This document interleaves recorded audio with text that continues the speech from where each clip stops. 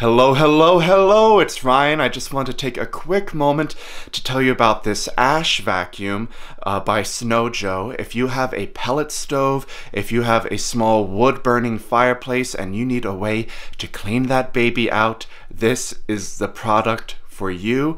I don't know how honestly, I don't know how I'd clean out my pellet stove without a vacuum like this. Ours does not have a clean out. It does not have a drawer or anything to get the ash out.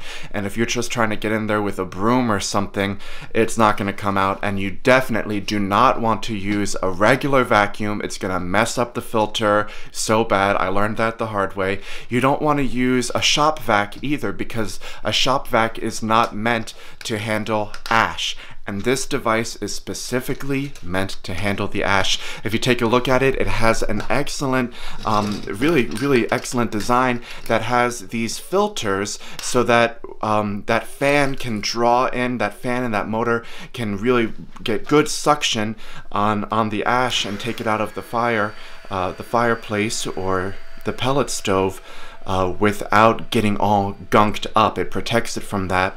One word of warning is if you are poking around in your pellet stove and you still see some embers, do not use this device. Wait until it cools down and you're not getting any embers.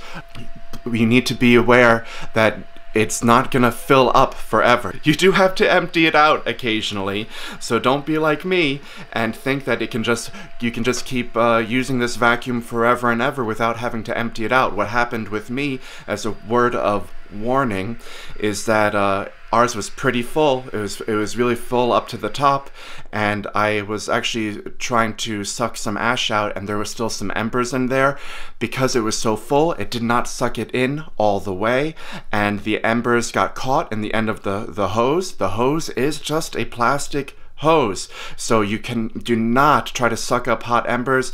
It ended up melting the hose, and I chucked it, but I bought a new ash vac right away, and then I read the instructions this time, which very clearly state, do not use this with hot ash embers.